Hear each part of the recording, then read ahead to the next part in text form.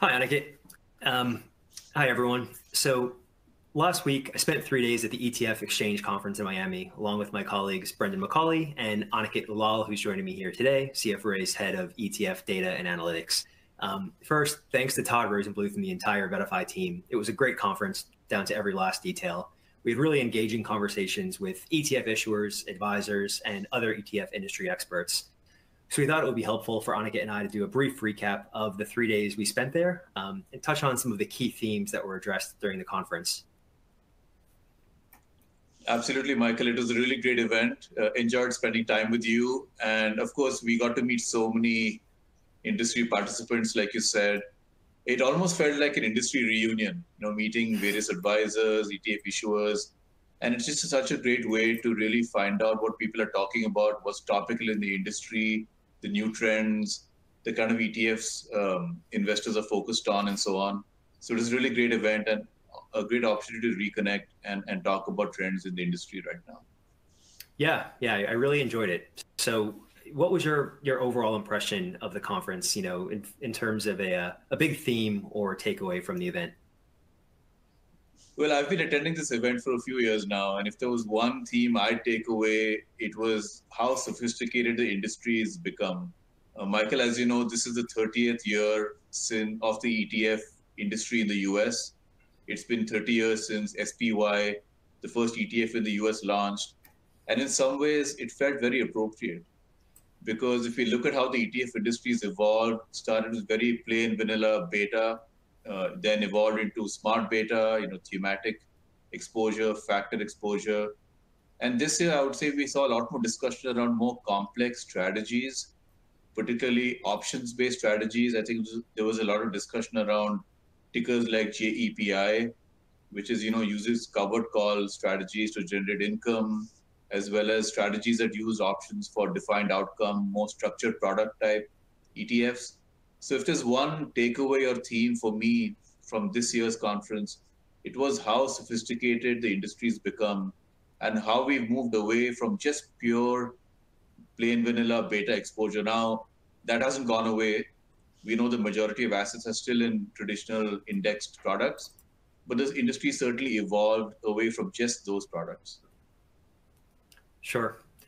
Another thing I noticed was the discussions we had around active ETFs. There seemed to be a lot of optimism around the growth of ETFs in general, but more specifically around active ETFs. Do you agree with that observation? Absolutely. There's certainly a lot of optimism around active ETFs. What was interesting to me, Michael, you may recall we sat in the session with the CEO of Vanguard where he talked about Vanguard's strategy. And it was really interesting to me that even a firm like Vanguard talks so much about active. We associate Vanguard typically with index products. And the CEO was very careful to emphasize that Vanguard wasn't just about indexing. They actually had roots in active management when Bogle first started the fund or the firm. And they really see themselves as bringing low cost to all aspects of investment management, whether it's indexing or active. And so the fact that Vanguard itself associates itself not just with indexing, but also with active tells me that the industry is moving in that direction. Certainly, if we look at our ETF data that we maintain within CFRA, we've seen a lot of flows, a lot of assets into active in the last year or two. And I think that's a space to keep an eye on.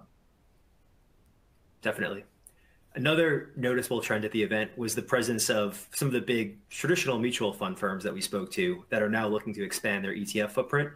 It seems clear that the traditional mutual fund firms are looking to commit more resources to the ETF space. That's right. And as we talk to a lot of ETF issuers, it's clear that some of them have come from the mutual fund world and they're grappling and thinking about how to transition to the new world of ETFs. For them, it's still a relatively new space. And we've seen even within our data that there's been an increasing number of mutual fund to ETF conversions. We estimated last year that there's about $40 billion in assets that have converted from mutual funds to ETFs. We project that number could get maybe north of 70, 80 billion, even close to 100 billion in assets this year. And so that's certainly an important trend for us to monitor. And as we talk to the ETF issuers, it's clear that this is a complex problem for them to address.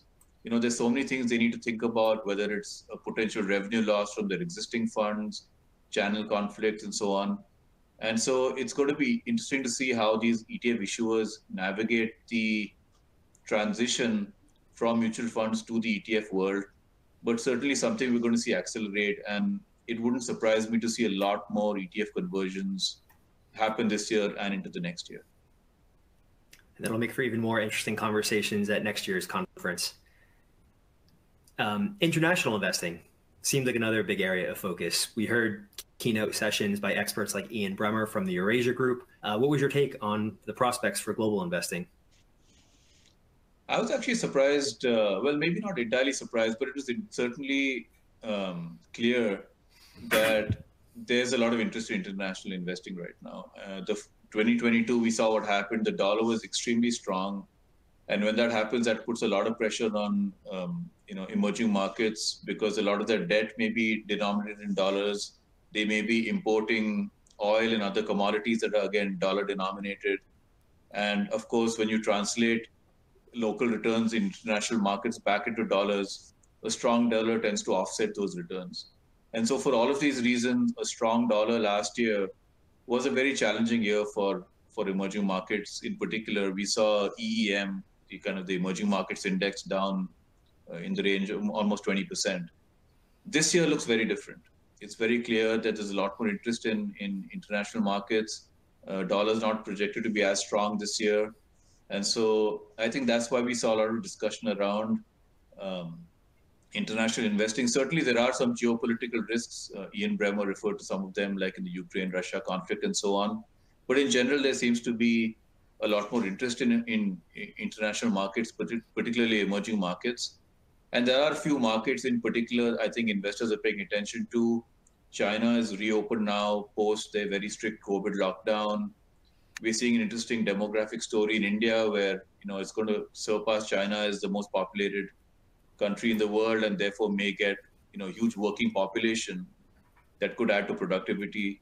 So I think all of these factors together have driven interest in international markets, and I think that is a big theme of the event for sure.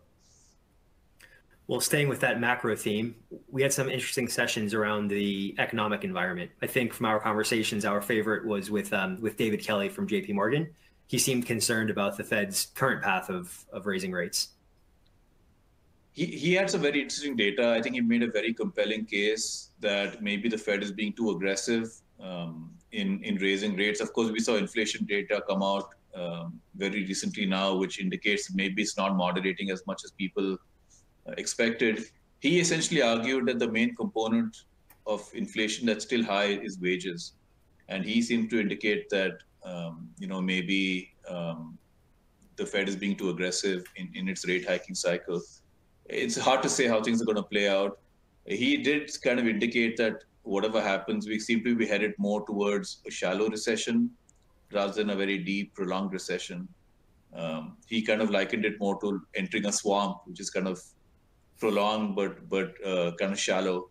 And so that was certainly interesting to listen to, and seemed to be in line with the consensus we've been hearing from other economists at some of the other banks as well. Sure. I think that recaps a lot of the conversations that we had. So any final thoughts on the conference? I thought it was a great event. Like you mentioned, I think the things you mentioned were certainly interesting, active, convergence to ETFs, international investing, and so on. Overall, it just shows that the space is getting more complicated. It's getting more complex. And some of the work we've been doing, in terms of publishing granular ETF data, being able to screen the ETF universe in different ways. Once that data is screened, being able to look at the underlying holdings and then rating ETFs based on those underlying holdings. In my view, all of that work is getting more important because, as we mentioned, the complexity of ETFs is going up, the size of the universe is growing, flows are accelerating. And in that environment, advisors, investors, industry professionals need data and tools to kind of evaluate and make sense of all those changes. So I'm excited about the work we're doing. I was certainly happy to be there at the conference with you, Michael, and I'm looking forward to continuing the work we're doing in the ETF space. Great. Thanks, Aniket.